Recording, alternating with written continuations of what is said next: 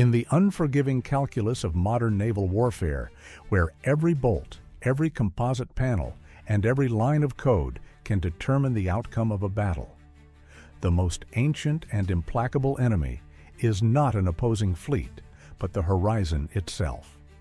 The gentle, inexorable curvature of the Earth creates a vast, hidden battle space where sea-skimming anti-ship missiles and low-observable aircraft can approach a surface fleet with lethal speed, remaining utterly invisible to the most powerful shipborne radars until mere moments before impact.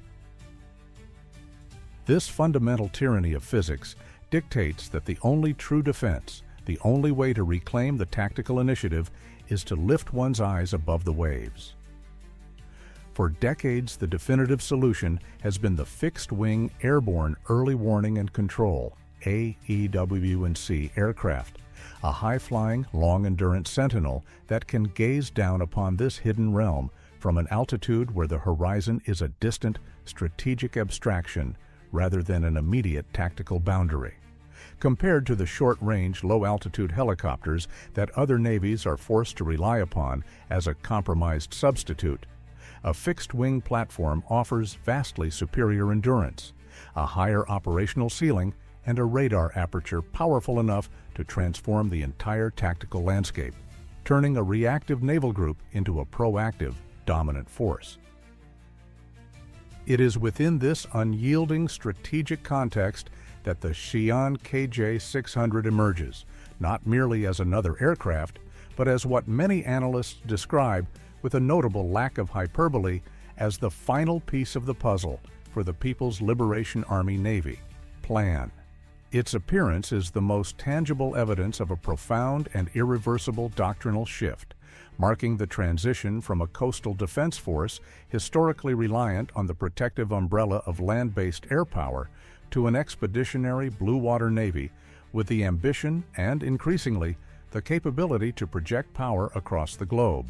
The very existence of the KJ-600 is inextricably linked to, and indeed was necessitated by, the development of China's Type 003 Fujian aircraft carrier.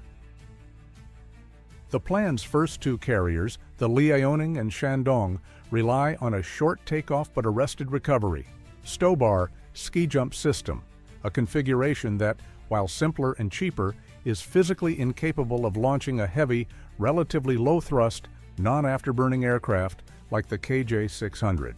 The monumental national decision to equip the Fujian with a catapult-assisted takeoff but arrested recovery catabar system, specifically an advanced electromagnetic aircraft launch system, EMALS, would have been strategically incoherent without a dedicated AEW&C platform designed from the outset to exploit this new and complex capability. The carrier enables the plane, and the plane, in turn, gives the carrier its true strategic purpose, transforming it from a regional platform into an instrument of global reach and a peer competitor on the world's oceans.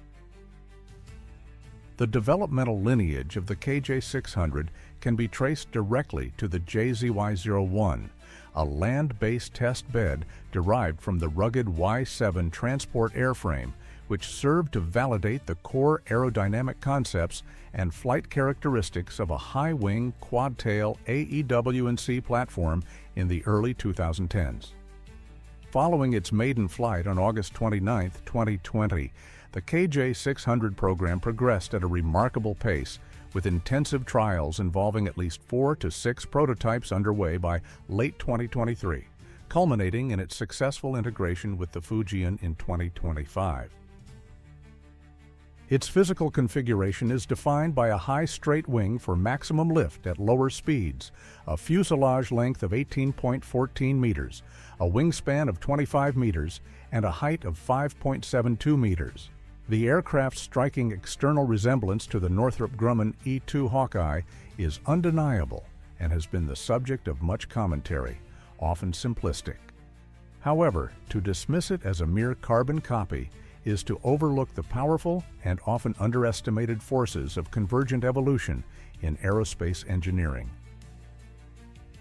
When the immutable laws of physics, the specific aerodynamic challenges of low-speed carrier approaches, and the unforgiving dimensional constraints of a flight deck are the primary design drivers, it is hardly surprising that independent engineering teams, decades apart, arrive at remarkably similar solutions.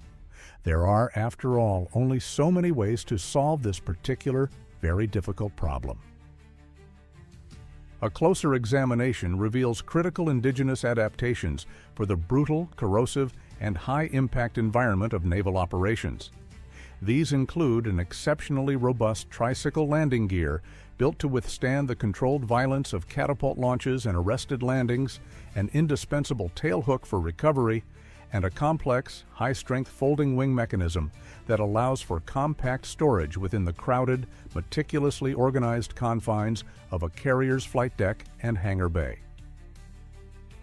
The airframe's construction reportedly involves the widespread use of advanced composite materials, specifically carbon fiber of the T1000 series, in the fuselage, wings, and tail structure. This is not a trivial detail. Such materials are essential for achieving the required structural strength and rigidity to absorb the immense repetitive stresses of catabar operations without incurring a prohibitive weight penalty that would compromise payload and endurance. The large dorsal radome, the aircraft's most prominent and defining feature, is necessarily constructed from specialized dielectrically pure materials like cyanate ester or epoxy-based prepregs, ensuring maximum transparency to the powerful radar waves it emits and receives, preventing distortion or attenuation of the very signals that are its reason for being. One of the most telling indicators of the KJ-600's unique design heritage and a direct refutation of the blind copy narrative lies in its tail configuration. The E-2 Hawkeye features a distinctive quad-fin H-tail, a design necessary to provide sufficient yaw stability while keeping the vertical surfaces out of the turbulent prop wash and the radar's main beam. However, its two outermost vertical stabilizers have a noticeable anhedral, angling downwards. This was not an aerodynamic choice, but a pragmatic compromise, a workaround to meet the restrictive hangar deck height of the older Essex-class carriers for which the E-2 was originally designed in the 1950s. The KJ-600, by contrast, features four perfectly upright outer fins. This subtle but significant difference demonstrates that the aircraft was designed from a clean sheet for a large, modern carrier without the same historical height limitations. Its designers were free to optimize the tail's aerodynamic efficiency without this legacy constraint, a clear indicator of independent design tailored to a modern platform. The heartbeat of the machine is a pair of Zhuzhou Wojiang 6C, FWJ-6C turboprop engines, each generating approximately 3,805 kilobars, 5,103 HP. These engines are a continued, mature development of the Soviet-era Ivchenko AI-20, a design choice that likely prioritized proven reliability and industrial familiarity over cutting-edge performance for the aircraft's absolutely critical propulsion system. These engines turn large, six-bladed, constant-speed propellers that are also capable of feathering and reversing thrust for enhanced maneuverability and shorter landing rolls on deck. This six-bladed configuration stands in contrast to the eight-bladed, scimitar-shaped propellers of the modern E-2D Hawkeye, a difference driven by the specific power, torque, and acoustic characteristics of the respective power plants, and a desire to optimize efficiency and reduce vibration. These specifications translate into a performance envelope precisely tailored for the carrier environment. A maximum speed of 693 km/h allows it to maintain pace with the launch and recovery cycles of the J-15T and J-35 jets it is designed to support.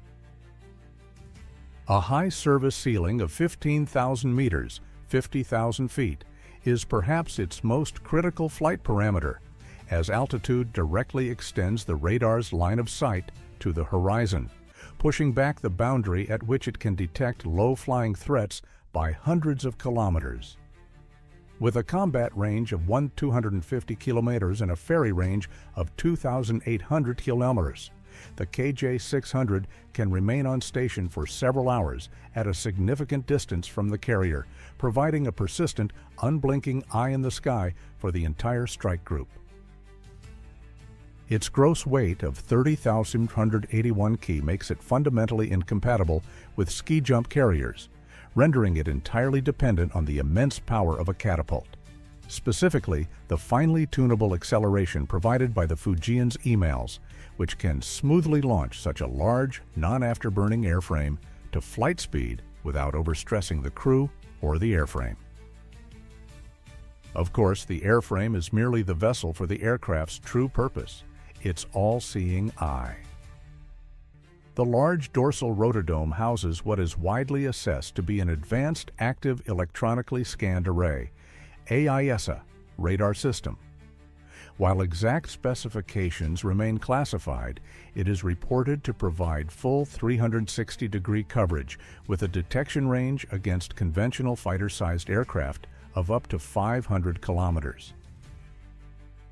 The rotating dome suggests a hybrid architecture analogous to the E-2D's AN/APY-9 radar, which combines mechanical rotation for complete and consistent azimuthal coverage with the agility of electronic scanning for instantaneous beam steering, rapid multi-target tracking, and increased resistance to sophisticated electronic countermeasures.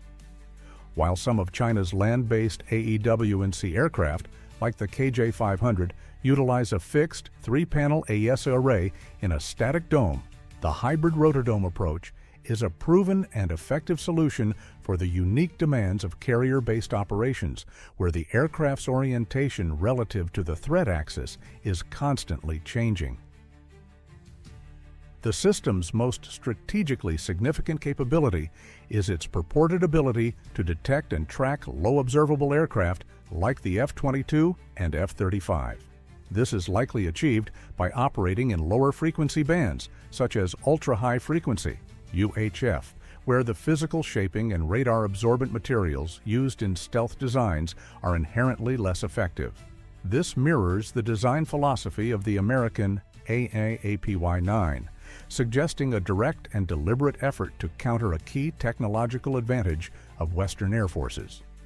Here, however, the KJ-600 may possess a subtle but crucial advantage born of timing. The E-2D's core AN/APY-9 radar was developed in the late 2000s, with the aircraft reaching operational capability around 2014. The KJ-600 is a product of the late 2010s and early 2020s. This decade-plus generation gap in electronics means the Chinese system is almost certainly built with newer, faster, and more powerful processors and semiconductors, a field where Chinese industry has made massive strides. This could translate into more sophisticated tracking algorithms, better resistance to jamming, superior data fusion capabilities, and the ability to process far more data in real time, giving the newer system a potential raw hardware advantage, even if the operational software and doctrine are less mature. Inside the fuselage, a crew of 3 to 4 operators, in addition to the 2 pilots, will function as the airborne battle managers of the carrier strike group. The KJ-600 will serve as a mobile airborne command post at sea, a central networked node for command and control, battle management, C2BM. It will fuse its own powerful radar picture with data from escorting destroyers, friendly fighters, and potentially satellites, creating a single, unified, and comprehensive operational picture of the battlespace.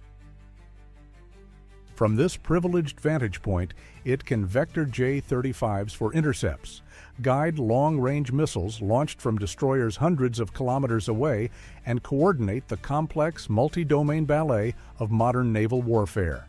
The operational deployment of the KJ-600 will act as a profound force multiplier, fundamentally altering the combat potential of a planned carrier strike group. It extends the fleet's situational awareness bubble from tens of kilometers to hundreds, providing the invaluable gift of time. Time to detect, classify, track, and engage threats in a layered, defense-in-depth strategy. It will work in direct synergy with the carrier's air wing, acting as the eyes and ears for the J-35 stealth fighters and J-15T multi-role jets. By detecting and tracking targets from afar, the KJ-600 can use secure, high-bandwidth data links to cue the fighters, allowing them to approach their targets while keeping their own radars silent to maximize their stealth advantage and achieve tactical surprise. This capability allows a planned carrier strike group to project its own powerful anti-access area denial A2AD bubble far into the Pacific, challenging the freedom of movement of opposing naval forces and profoundly complicating their operational calculus.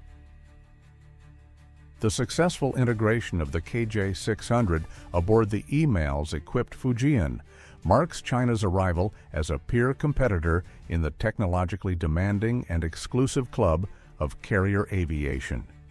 Yet, this monumental achievement comes with immense, almost unprecedented, challenges. The plan's decision to introduce a new carrier, a new launch system, a new stealth fighter, and a new AEW&C aircraft simultaneously is an engineer's nightmare and a project manager's migraine, an undertaking of staggering ambition and high risk. While it demonstrates an incredible industrial capacity, it also creates a monumental integration challenge. The U.S. Navy developed its capabilities incrementally over a century, typically introducing new aircraft onto existing carriers or commissioning new carriers with proven, well-understood air wings.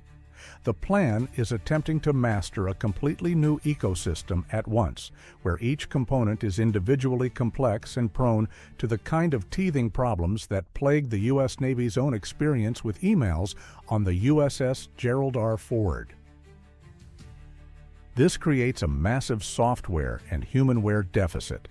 The hardware may be on the deck, but the doctrine, training pipelines, and institutional knowledge required to wield this complex system of systems effectively under the immense stress of combat must now be built from the ground up through painstaking trial and error. The path forward for the KJ-600 platform includes clear avenues for modernization. The current WJ-6C engines could eventually be replaced by the more modern and powerful WJ-10 turboprop, which would improve overall performance, fuel efficiency, and time on station. The mission systems will undoubtedly undergo continuous software and hardware upgrades to counter emerging threats and incorporate new capabilities like AI-assisted target recognition and battle management. Furthermore, the robust airframe is a prime candidate for adaptation into other vital carrier support roles, most notably as a carrier onboard delivery, COD, aircraft to ferry personnel, and high-priority cargo to the fleet at sea. This would mirror the evolution of the E-2 Hawkeye airframe into the C-2 Greyhound, indicating a long-term, systematic approach to building a complete and self-sufficient carrier aviation ecosystem. Ultimately, while the KJ-600 represents a monumental technological leap, its true effectiveness will be determined not by its specification sheet, but by the human element. The aircraft is the indispensable tool that finally allows the plan to contest the blue water oceans, but its successful employment requires a generation of highly skilled pilots, operators, and commanders, forged in the crucible of realistic, high-intensity training.